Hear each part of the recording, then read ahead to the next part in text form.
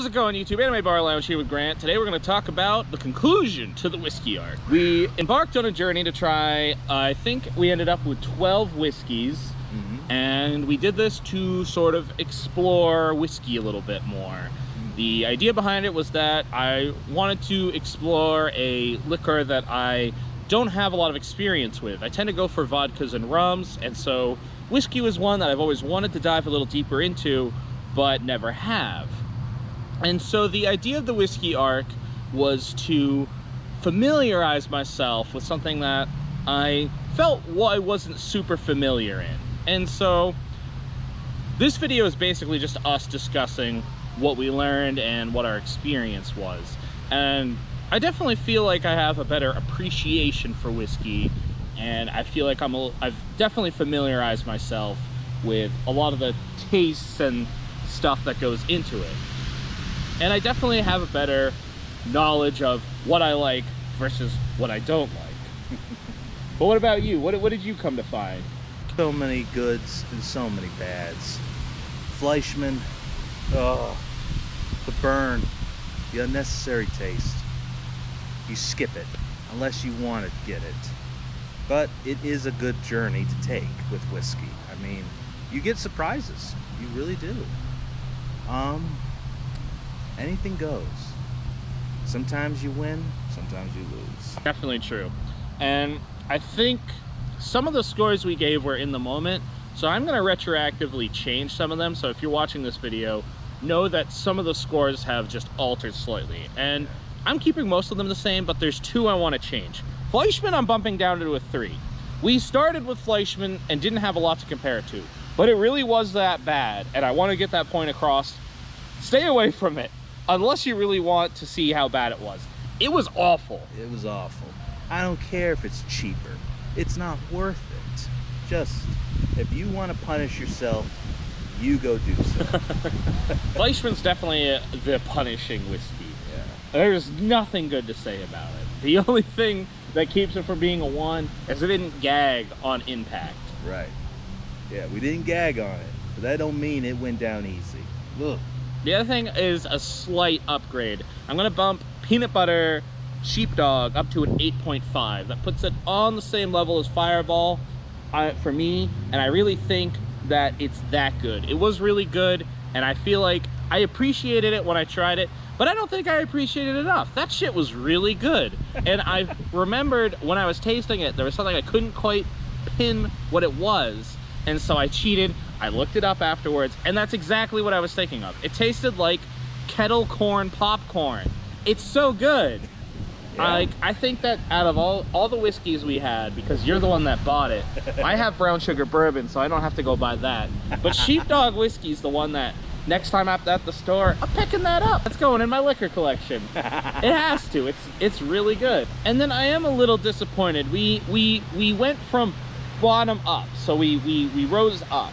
And I say the top shelf is notably very smooth. Yeah. It's some of the smoothest whiskey I've ever had, but the taste is about the same. Right. And I was somewhat expecting these to be elevated on such a pedestal that we would have felt unworthy to even have let them invade our taste buds. But they were just pretty good. Yeah. They weren't like, I was expecting 9s and 10s. They were realistically 8s. Yeah. They were really good, and if you have the money, I would say go for them. Yes. But I don't think there's something you should be breaking the bank to try.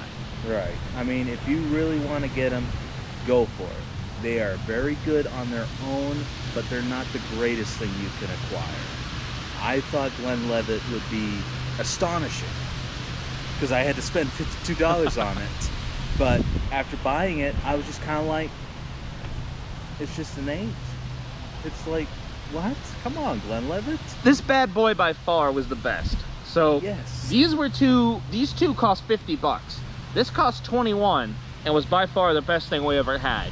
So if you have access to this is where it's at. It is. And so it just goes to show you, as with all things, price doesn't indicate quality. Exactly. And that's something to always keep in mind, and that's why I'm glad we did this. Yeah, we spent a premium to get what should have been a premium product. But everything's subjective, and I think that's part of why the whiskey arc was so important, was because we didn't know what we liked. We had some whiskeys in our past, but there's a huge market of whiskeys. Oh, yeah. And there's so many that we'll probably do the whiskey arc again, maybe next year or maybe sometime down the road, who knows.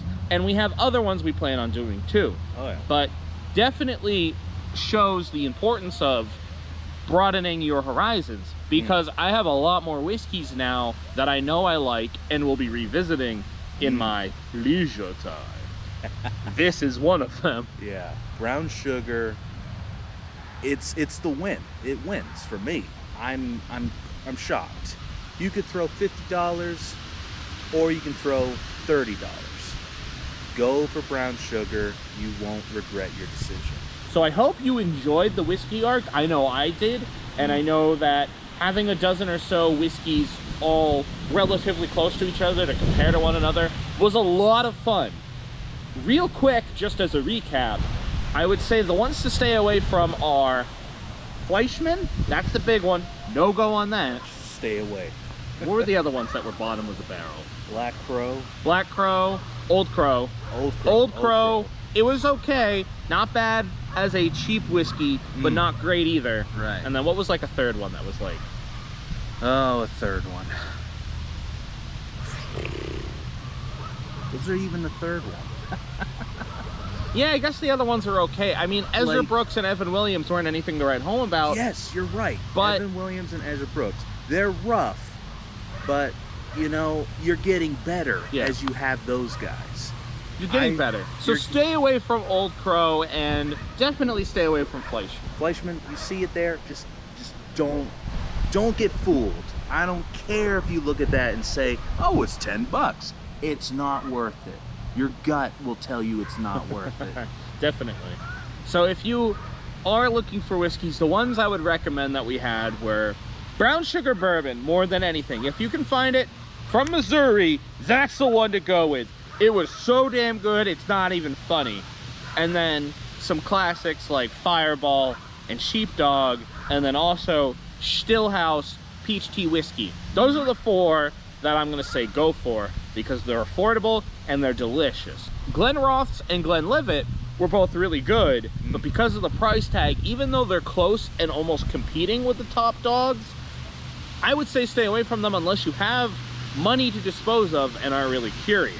Also, I would also say Two Gingers, not bad either, and neither John L. Sullivan. I wish I had brought maybe a better palate, but they did good.